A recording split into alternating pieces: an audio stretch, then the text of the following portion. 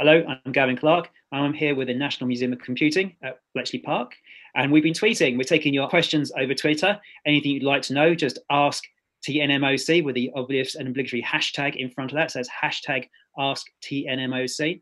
We've been tweeting, of course. One of the most recent ones, and some interesting responses. We wrote, before Apple, Intel, Microsoft dominated schools and homes, there was the BBC Micro, which is 40 next year. Which is, of course, housed amongst the museum's collections. It introduced a generation to coding and shaped careers. We asked people what their memories were of that. We've got some interesting responses to that tweet, obviously, one of which came from Mike Whitehouse. How did we screw it up and get bashed by the Americans when the British computer industry was booming in the 1980s? Obviously, there were a lot of computers in the 1980s. Some very well-known brands are out there. Some you might know, be familiar with them today. I have with me Roger Johnson, one-time Birkbeck University London IT department, and we have Andrew Herbert, who worked at Microsoft Research in Cambridge. Gentlemen, how would you answer that? So I think the one-word answer is marketing, which Americans are very good at. It's a little more subtle than that. The British computer industry in the 80s had focused very much on home computing, computing in schools, and games. And so it was selling to consumers rather than to businesses. There wasn't really a strong business software side. And certainly in the UK, the kind of companies like banks and so forth didn't see the potential for small machines to replace what was going on with mainframes.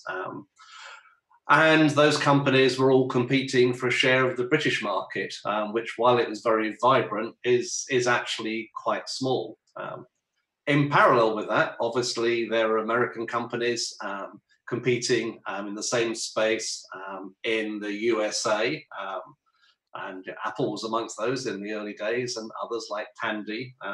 The big change was when IBM, who dominated mainframe applications, which was itself the dominant form of computing at that time in the US, when they realized people were starting to do work on home computers, they recognized they needed to have a product in that market. And so they came up with the personal computer. And with the PC, what you get coming together are three giant American companies. IBM, which dominated mainframes and applications in the business world. You had Intel, who were a very large force in the manufacture of microprocessors and memory chips. And of course, you had Microsoft, who prepared MS-DOS and BASIC, the programming language. Microsoft was quite small at that time, but well on its way to becoming a large company. So you have three very powerful companies selling into a very large market, which gave them a tremendous amount of horsepower. And it's much easier if you're in the American market and you've built up all the sales and support to support that market, to come to Europe and sell into the European countries. It's much harder to go the other way. Indeed, in my own career, I was involved in various startups in the 1980s and 90s. And the model in Cambridge was do the engineering in Cambridge, but do the sales and marketing in the US and invade Europe from the West. Why do we struggle to penetrate the United States? And this, I think, trivializing slightly, our rock bands suffer and our pop bands suffer exactly the same fate. Why in a computing sense do we struggle? What is it about it? In a nutshell? In a nutshell, I think it's because we only, and historically speaking, attitudes have changed, people have learned, but certainly at that kind of time, you wanted to secure the home market, and that was a tough enough challenge. And by the time you'd done that, the Americans could see what was going on and developed their own solutions. And it's kind of true in most countries. People like to buy the homegrown product. The American market is so huge, it's much easier to grow to be a mega-sized corporation in America, just serving your own backyard. Right. And there was consolidation as well in the United States. They had a proliferation of personal computers as well, many names of which have long since gone, haven't they? But here we are today with a handful which have survived that time and are here with us today. Well, that's right. I mean, that steamroller of IBM, Intel, and Microsoft created the new market of office computing. People very rapidly realized those office computers could do what the home computers would do. And if you remember, there were various models produced, some targeted more at consumers, others targeted at enterprises and business, and of course, in due course, servers, as the personal computers even pushed the mainframes out of the way. So yeah, it was essentially another generation, our companies were so focused on that home computing and games business and fighting amongst themselves that they really didn't spot the business computing opportunity until too late. Right. And Roger, what's your take on this as well? Andrew, I agree entirely with what Andrew's just said. What I'd add, going back, is there is a danger of thinking that there was a golden age in which British computing was superior to or had competitive products.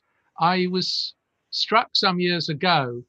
I was talking to a very interesting man called Raymond Bird, Dickie Bird, who was the designer of the HEC-1, which is in the TNMoC museum, and which was built in 1951.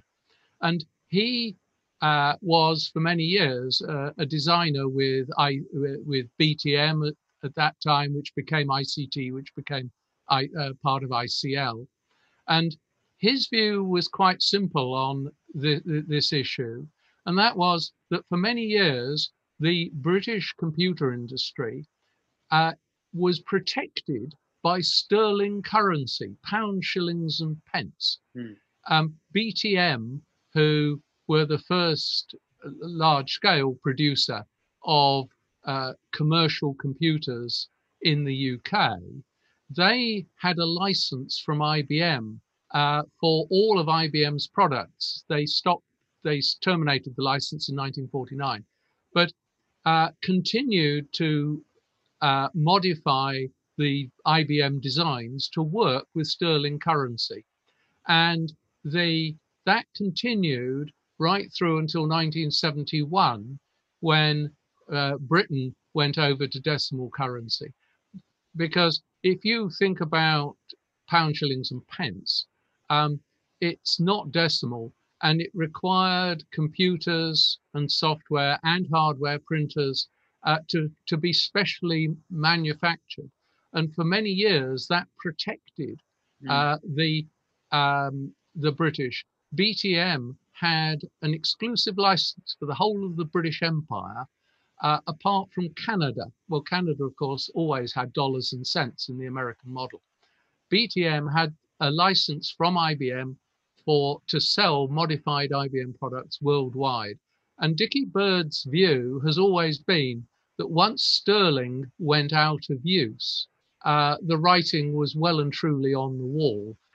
So I don't think there ever was a golden age, and we've always suffered from the size of the American home market, and the fact also that American users of computing, by and large, will only buy from companies that at least pretend to be based in America. You have to sell from an American address. It's no good having a UK address on your publicity material. Yeah.